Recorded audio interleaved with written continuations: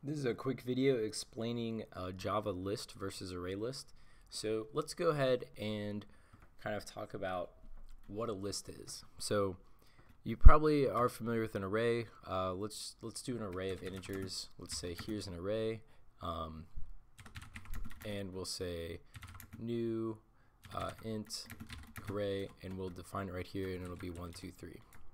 Right? That's an array of integers. The difference between a list and an array, so we'll have a list. Let's create a list of integers. There's a couple differences, so let's do that.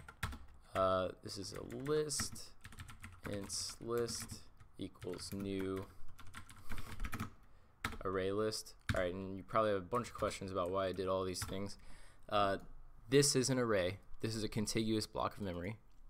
And then this is a list. This is a set of this may be a contiguous block of memory. It's an array under the hood if you use array list, but really all the list is, it's an interface that defines I can add things to this list, I can remove things to this list, I can traverse through the list like with a loop, but that's all the list does, because there are different types of lists.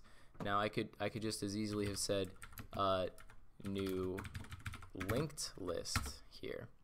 And a linked list is different. It's because each element has a pointer to the next element in the list. It's very different from array list, where under the hood it's actually an array like this. So the fundamental difference between list and array list, which is the topic of this video, is that list is an interface and it's not a concrete class. So if I want to say list integer int list 2, and I want to say new list, you can't do that because a list is just an interface. Now, ignore that one. That's a Java AWT list. That has something to do with displaying graphical elements. You don't want to look at that. We're talking about just regular plain old lists. You can't do that. If you try to do that, it's going to ask you to implement all of these methods because it's an anonymous inner type. You're not ever able to instantiate this directly. So what you have to do instead is use a concrete class like array list, new array list. There we go.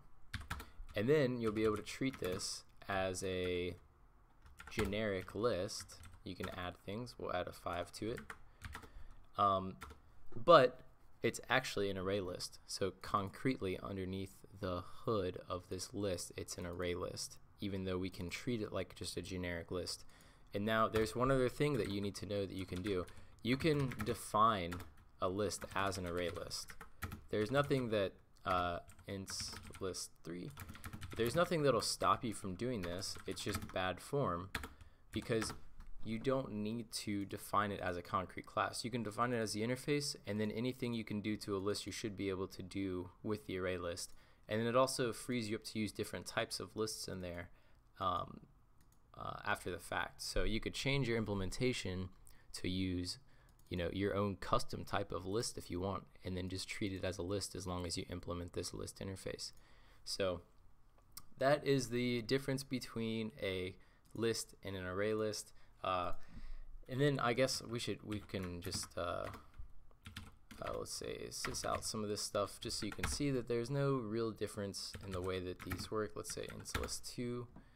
Let's just run that Java application. There's a 5 in there. So I'll add some more things in here. Int list 2.add. Let's add 10 to that one. And then here we go. Let's add a for int list 3, we'll add a 8, and int list 3, we'll add a, how about we add a 13. And then I'll print these both out, and you're going to see that there's not really like a difference between them.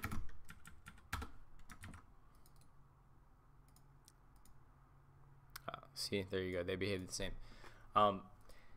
So again, list is an interface. There are different types of lists. Array list is a specific type of concrete class that's an implementation of list, and it's based on arrays under the hood. So, alright, if it was useful, like or subscribe, etc. Thanks for watching.